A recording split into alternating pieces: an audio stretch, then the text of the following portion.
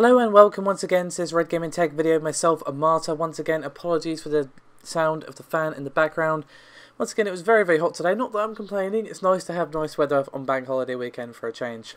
Anyway, so we're going to start things off now with a report regarding a Windows 10 bug.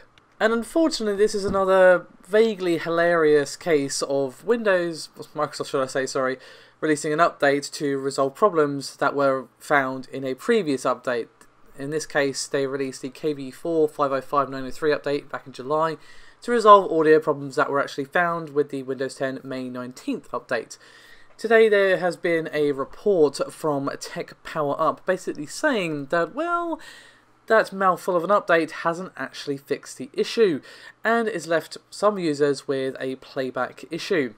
So, for those of you who haven't experienced the issue, what is it, I hear you ask? Well, according to Tech Power Up's article, which you will find linked in the description below this video, they describe it as, quote, audio stuttering and glitching and lots of it. Think Winamp circa 1999 running on a Pentium 133 with the CPU priority toggle set to low and the CPU being subject to the rigours of Internet Explorer rendering yahoo.com over a 56k PCI soft modem. Really paints a picture of the issue, I feel. But the long and short of that is really annoying, nasty audio stuttering.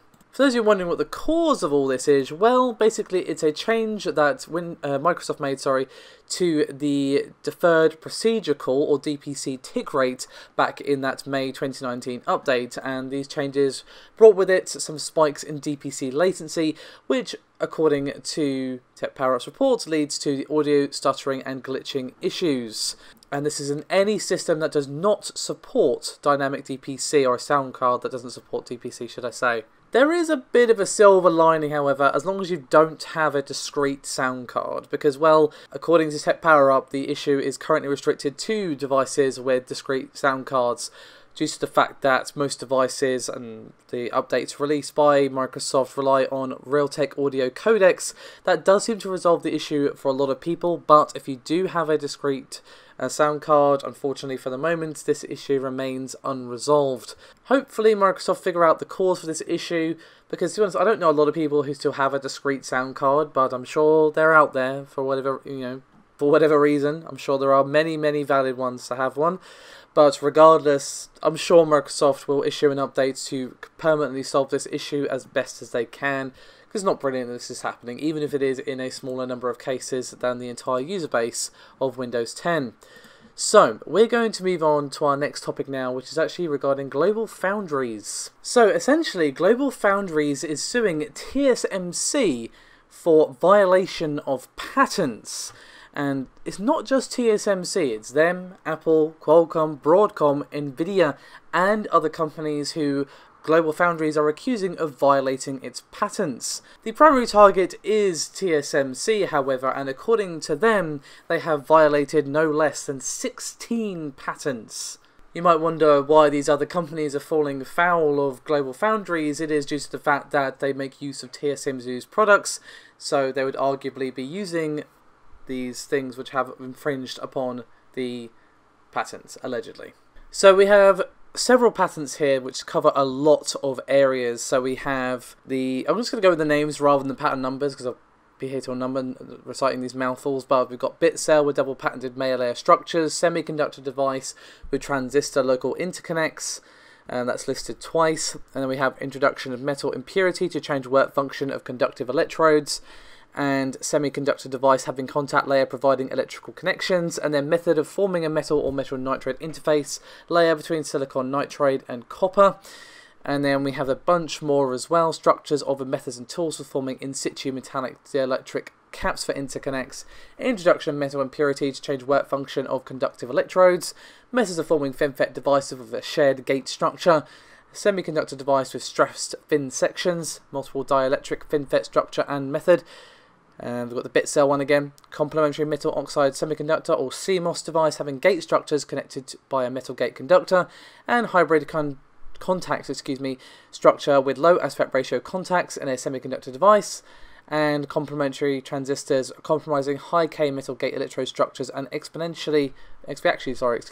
form semiconductor materials in the drain and source areas. So Long story short, these patents cover a lot of ground, and GlobalFoundries is claiming that several of TSMC's process nodes violate these patents. And these are the 7nm, 10nm, 12nm, 16nm, and 28nm process nodes. The bulk of these claims are going to be filed in the District Court of West Texas. So the company has issued a statement. Well, a fellow by the name of Greg Barlett, who is the Senior VP of Engineering and Technology at GlobalFoundries, has issued a statement, and he says, quote, "While semiconductor manufacturing has continued to shift to Asia, GF has bucked the trend by investing heavily in the American and European semiconductor industries, spending more than $15 billion in the last decade in the US, and more than $6 billion in Europe's largest semiconductor manufacturing fabrication facility. These lawsuits are aimed at protecting those investments and the US and European-based innovation that powers them. For years, while we have been devoting billions of dollars to domestic research and development, TSMC has been unlawfully reaping the benefits of our investment. This action is critical to halt Taiwan Semiconductor's unlawful use of our vital assets and to safeguard the American and European manufacturing base." So given that this has such a widespread and is targeted towards so many companies, this is not going to be an overnight thing by any means for us to see any real decisions being made in the court. These things are always slow moving no matter what, but I think the sort of complex nature of this is going to slow it down even more than it normally would be.